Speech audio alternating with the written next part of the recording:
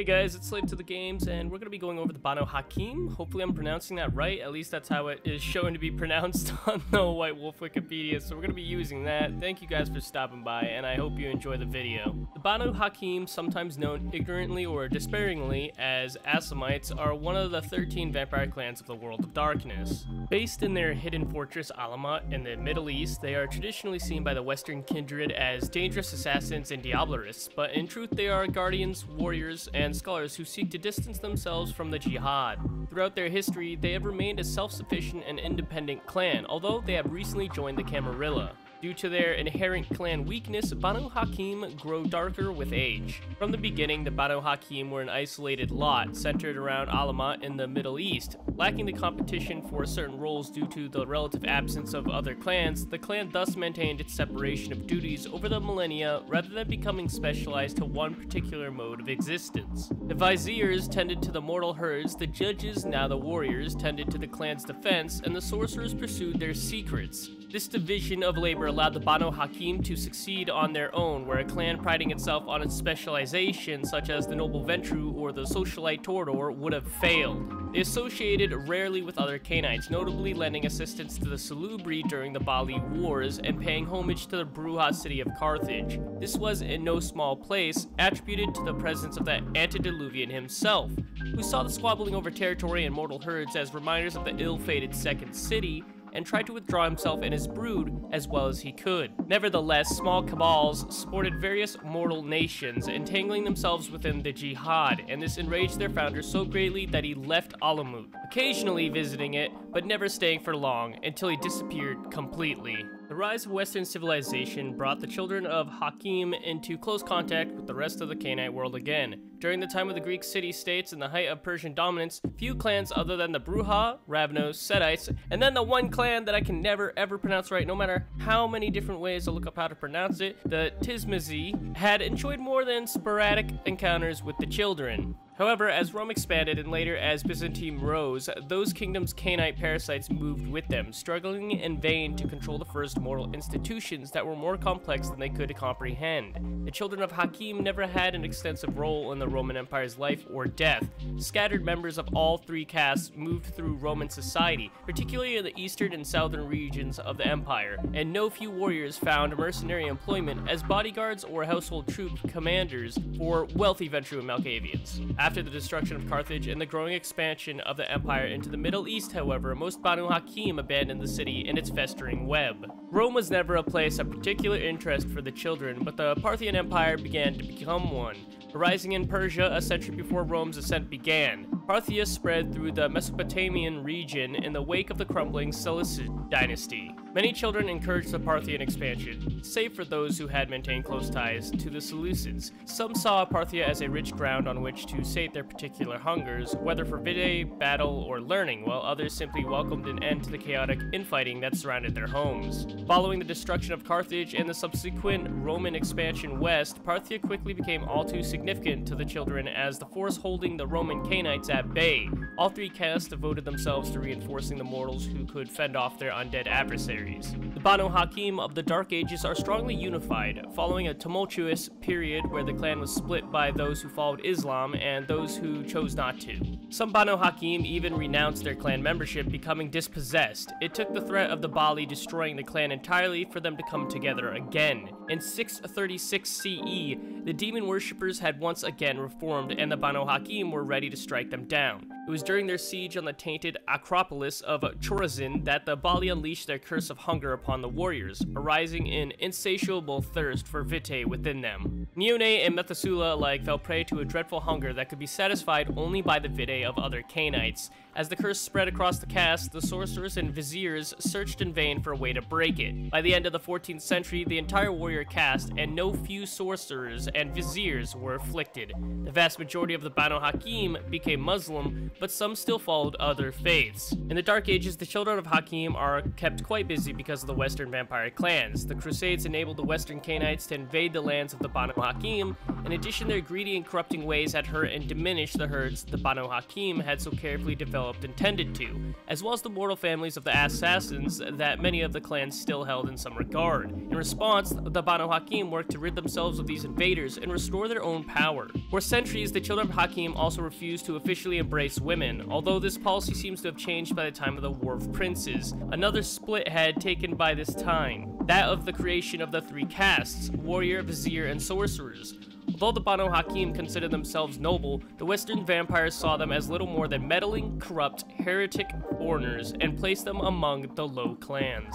As a side note, guys, instead of putting this in another video, I'm gonna just throw it in right here. The War of Princes is the period of conflict in Canaanite history that began shortly after the fall of Constantinople during the Fourth Crusade in 1204 CE. The term refers to the conflicts over territory that the various princes in Europe fought after the end of the Long Night. The War of Princes began shortly before the Inquisition was formed. Although the Inquisitors were initially used as tools by the elders, they soon became a greater threat to the Canaanites than the Canaanites were to another. Although it is not clear exactly when the War of Princes ended, it would have likely been forced to a conclusion with the advent of the Anarch Revolt, if not sooner. The clan called themselves the BANU HAQIM, or Children of Hakim, especially in the Middle East and North Africa. Superior in numbers to the other Bait in the area, many of the BANU HAQIM worked hand in hand with the Shira to keep the Europeans out, especially since the majority of the clan was Muslim. The Inquisition never really touched the Holy Land, nor did it extend into the Ottoman Empire or parts farther east. While the Assamites regained their strength from the battles of the Crusades and the aftershock of the Bali Curse, the European elders sacrificed their childer for the hope of another knight's survival.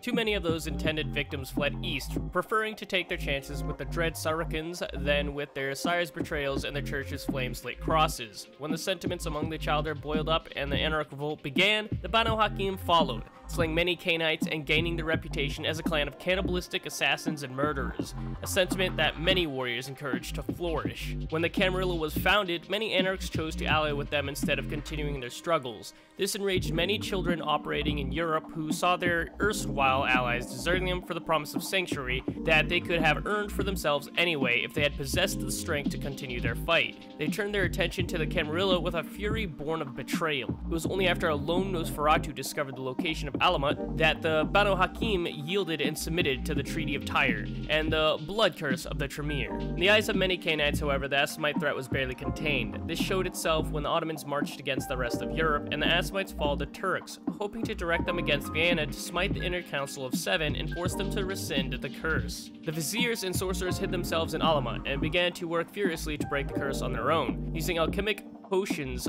made of vide to stimulate the effects of diablerie. In order to obtain this blood, many warriors were forced to sell themselves as assassins, further strengthening the picture of the fanatic killer. Many warriors began to invent stories over their clan and Hakim, further concealing the other two castes. The Assamites did not fare well during the Victorian Age, still suffering the effects of the curse leveled upon them by the Tremere after the Convention of Thorns and the Treaty of Tyre. The BANU HAQIM presence in the larger Canaanite community was negligible. Most BANU HAQIM stayed on or near Alamut, husbanding their strength for the day when they could travel with impunity through the lands of the Brood of Cain once again. European colonialism had little direct effect on the assassins themselves, but resulted in a significant portions of their mortal herd being dominated by one Western power or another. Egypt in particular was hit hard when the British assumed control. The sole good thing to come from the Victorian era imperialism was that disquieted, fanatic humans with a motivation to study the arts of killing were easy to find and recruit. At least the BANU HAQIM always had the Rabnos to look down upon, for that clan weathered the Victorian age even worse than the childer of Hakim, subjects as they were to British domination of India. The awakening of Shal-Gi, one of the first sorcerers in Chaldea of Hakim himself, brought rapid changes on the clan as a whole. The ancient Methuselah used his tremendous power to break the curse laid upon the clan, succeeding where other sorcerers had worked for hundreds of years without success. His harsh views and interpretations of the laws of Hakim, however, triggered various struggles and discomforts, especially with his own Chaldea al-Ashrad, which resulted in what is commonly called the Schism. The Assamite caste split apart during the schism. Shulgi demanded that other Banu Haqim give up the worship of other gods and only revere Hakim. This resulted in many assassins being killed, and many more opting to leave Alamat. Shulgi was particularly vicious towards Muslim assassins and killed several elders for refusing to renounce their faith, including Jamal, the head of the warrior caste. Some Banu Haqim joined the Camarilla. Most of those that joined the Camarilla were viziers and sorcerers. Warriors that join the Camarilla are generally seen as loose cannons who must be supervised by their more restrained and not vide-addicted clanmates. Sorcerers in the Camarilla find their skills in high demand as an alternative to dealing with the Tremere. A small number of the clan, mostly warriors, join the Sabbat. While the Banu Haqim and Teacherview, who had been with the Sabbat for the last 500 years, were entirely from warrior stock, the warriors opting to join the Sabbat were not entirely welcomed with open arms. Many of the Aslamite and Teacherview elders, particularly in the Black Hand, had defected and left the Sabbat to return to the main clan. This meant the Sabbat was not entirely welcoming because of the recent betrayal. Few sorcerers or viziers joined the Sabbat. Some Banu Haqim chose to go completely independent and avoid all the sects. They also drew away from the main clan, primarily for religious reasons. Few warriors chose this option. Most dispossessed are viziers or sorcerers. Many Assamites stayed with the main clan. Most of these were warriors and sorcerers. Most Banu Haqim on the path of blood chose to stay with the main clan as well. The Ashira have formed an alliance with the Camarilla out of a common interest in thwarting the Sabbat's aggression in the region. As a diplomatic outcome of the alliance, Clan Banu Haqim, formerly the Assamites, have been admitted as a member clan of the Camarilla. These nights, the clan's global role has changed. The Banu Haqim, who worship Shulgi and have turned their back on Islam, still practice internal clan rituals relating to the sampling and storing of kindred vitae. Rumors of mass diablerie fuel the fear that the clan wants nothing less than the end of all their kind. These loyalists hidden in the fortress of Alamat have driven more than half of the clan to break their bonds to their blood-soaked past. In doing so, they have attracted the attention of our sect. The Banu Haqim are once more seen as a potential pillar of the Ivory Tower.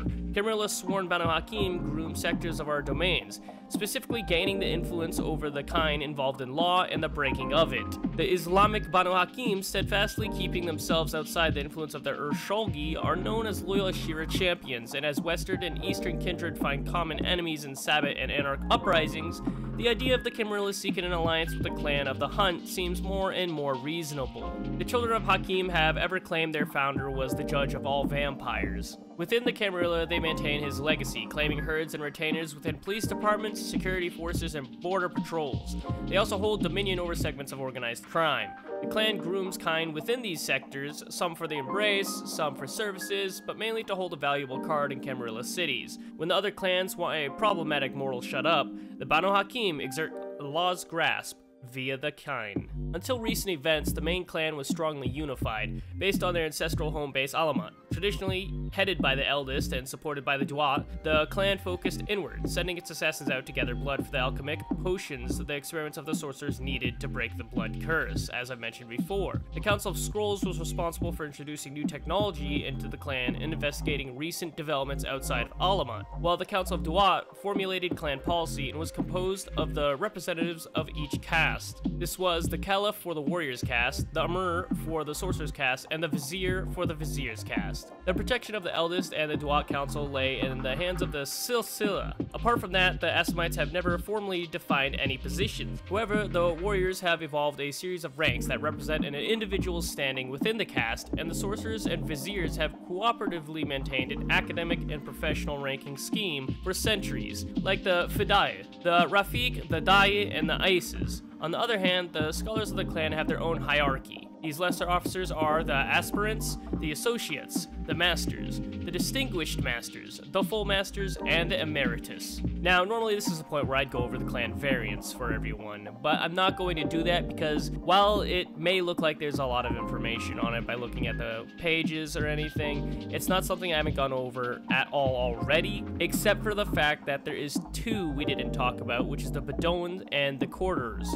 So I'm going to explain these two. The Bedouins are a small, nomadic bloodline of the warrior caste native to North Africa that practices animalism and makes extensive use of ghoul predators and war horses to maintain their dominion over the thinly populated wastelands that they call home. They come primarily from Mortal Bedouin and Berber stock. These individuals hold no sectarian allegiance and are only nominally loyal to Alamut, preferring to be left alone. The courtiers began with a group from the Vizier caste who involved themselves in Byzantine politics during the heyday of that empire and came to favor presence over celerity, a preference that passed on to their descendants. About 24 members of the bloodline currently exist, most of whom reside in the Middle East, pursuing their own agendas among the Ashira. As a whole, the children of Hakim hold themselves apart from the political squabbles of other Canaanites. This is due in part to geography, at least before the advent of mechanized transportation, but mainly to a subtle sense of superiority. The children like to feel that they have no need to resort to politics to achieve their aims. This is not to say that no member of the line is incapable of subtlety. Indeed, many viziers have achieved great success in the political arena, but rather that the clan culture, such as it is predisposed toward more direct solutions. Of course, this political isolation has also had its drawbacks. Absent from the intrigues of the damned means lack of enemies, but also of allies, which resulted in the isolated stance of the clan after the formation of the Camarilla. Also, most Assamites are inexperienced in the games of power and prestation other kindred have played for millenniums. Assamites are divided into 3 castes, which often have a semi-antagonistic relationship with each other. While Assamites grow dark with age, have access to quiddus as a clan discipline, and have a weakness related to some form of lust so powerful that it stains their aura, the different castes also have different disciplines and weaknesses. The castes are all hereditary. That is, a warrior Assamite will always sire warrior caste childer, and never sorcerers or viziers.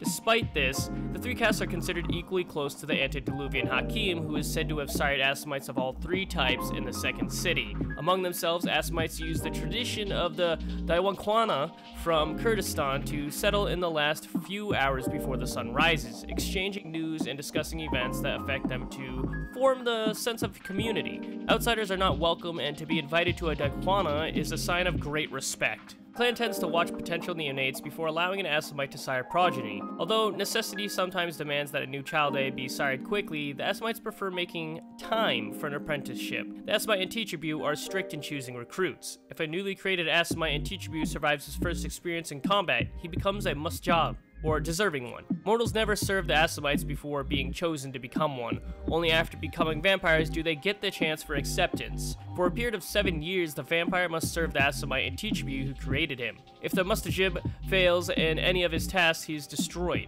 If he succeeds, he becomes a Fidaius, one who sacrificed himself, for 7 more years as he serves his creator.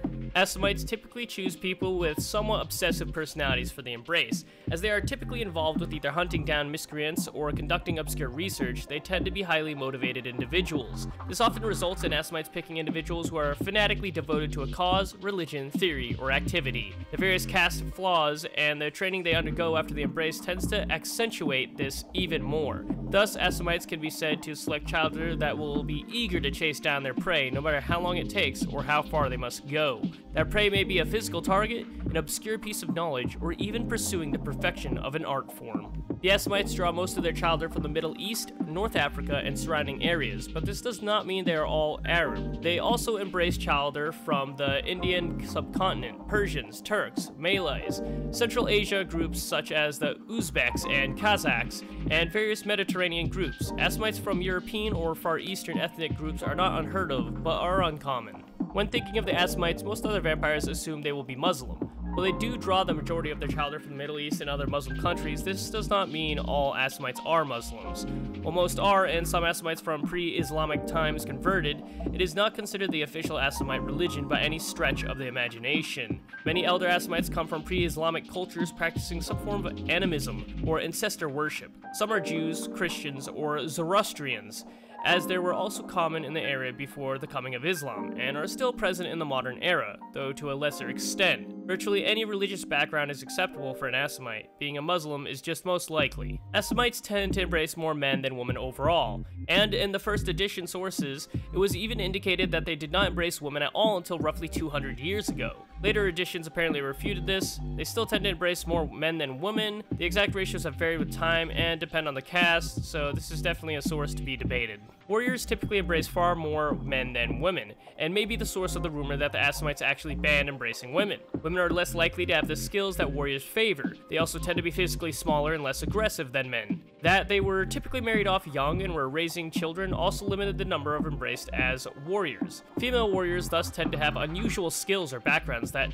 lead to their embrace. Some may have disguised themselves as men to fight, be skilled with more subtle means of assassination, such as poison, or less physical aspects of warfare, such as diplomacy. Viziers and sorcerers are less focused on the physical skills of their childer, and thus more likely to embrace women. The number of women embraced waxed and waned based on the overall attitude towards educating women. In periods where women were rarely taught to read or write, they naturally took fewer women. However, even in periods where few people were educated, a vizier might take someone for their skill with art or social acumen, even if they were a total illiterate. Similarly, a sorcerer might embrace someone who showed some innate knack for magic, even if they could not write their own name. Childer could be taught to read and write after the embrace, after all. Men typically had a head start on education, however, making them a more likely choice. Age-wise, embraces were also skewed by caste. With their emphasis on physical pursuits, Assamite warriors typically favor the young and fit. Thus, most warriors with an older physical appearance were probably embraced for their skills with leadership or tactics, rather than raw physical might.